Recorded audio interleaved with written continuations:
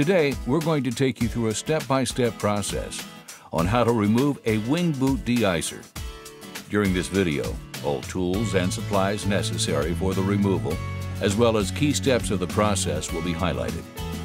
The viewing of this video will not certify any company or individual as an official certified ice shield installer and is only to be used for reference purposes.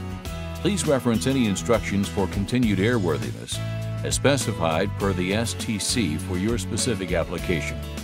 If at any point during this video you have any questions or concerns, please reach out to Ice Shield at 1-800-767-6899. Let's begin.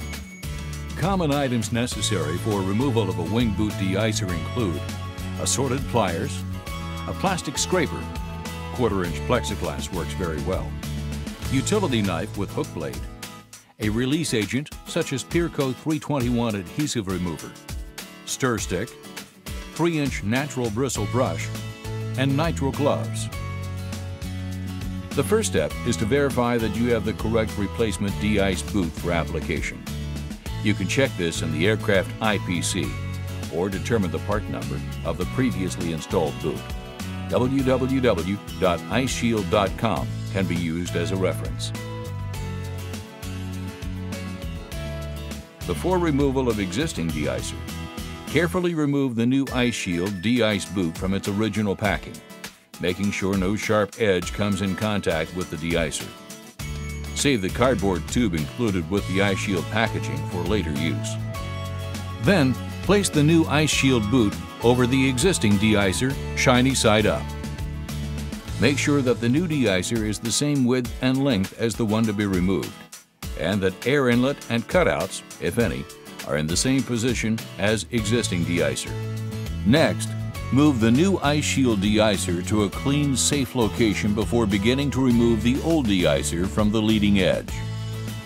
Using the utility knife with a hook blade, cut the old de-icer into 2 to 3 inch wide horizontal strips. Ensure that the hook knife is in the correct position, with the tip of the hook pointed inward toward the leading edge. Be sure that the blade is not cutting into the leading edge to prevent damage. Using a pair of your assorted pliers, lift a section of the old de-ice boot at the corner of the horizontal strip of existing de-icer. Once a few inches of the strip of the existing boot is separated from the leading edge, pliers may or may not need to be used to physically strip the remaining existing de-icer from the leading edge.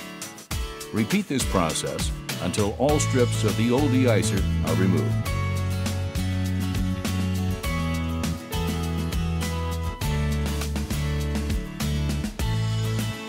After all pieces of boot are removed, apply a coat of a release agent such as Peerco 321 over the remaining adhesive and boot residue, and allow saturation for time recommended by the manufacturer of the release agent. Here at Ice Shield, we recommend Peerco 321 applied in a thick coat, allowing 15 minutes of saturation.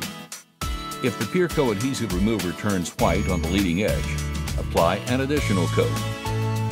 Using a flat-edge plastic scraper, be sure not to use metal. Remove the release agent and all residue from the leading edge.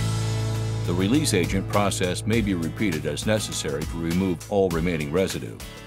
To complete the removal and prepare the leading edge for installation, clean the leading edge with a soft, clean cloth moistened with toluene. Ensure that there is no adhesive or release agent left on the surface. Inspect the leading edge for any damage that may need to be addressed before installation of new Ice Shield de-icer. If no damage or corrosion is found, you are ready to proceed to installation. Thank you for viewing this Ice Shield video. We appreciate your business.